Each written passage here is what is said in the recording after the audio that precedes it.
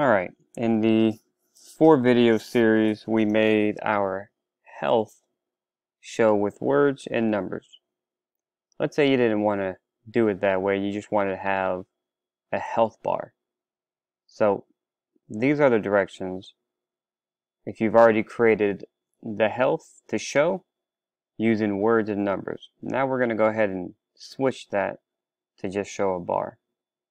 So I'm going to click on the main sprite, edit, behaviors, and now I'm going to go ahead and find wherever I had that health in that 3. So I have, let's see, I got the spikes there,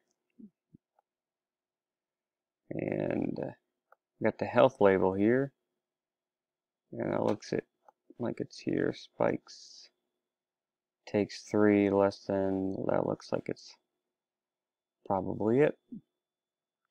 So now I have where I have, if I hit the spikes, -1 damage to that number 3, which is labeled right here.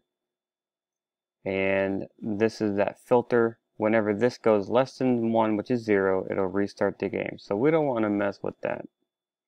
We do want to put a bar here instead of the number. So we're going to go ahead and take out this label, because that's the number 3 that's showing up. So I'm going to go ahead and hit delete. And that means I don't need this health. Or you could keep that there if you just want to have the bar. I'm just going to put the bar there. So the label that's not connected that says health, you can go ahead and delete that as well. Next, click on GUI. Now we're going to click bar. Click on the bar. Set your value to 3. Max value. Alright, the frame is for the outside, and then the bar is for the actual bar. So go ahead and change your colors.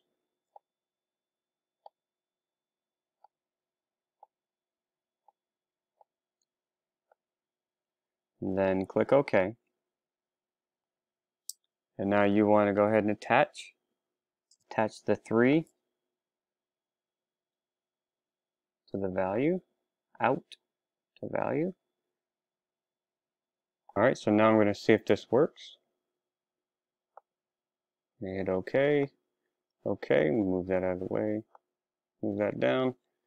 My bar is here. Let's go ahead and just move that over so I can see that pretty good. I'm going to hit play.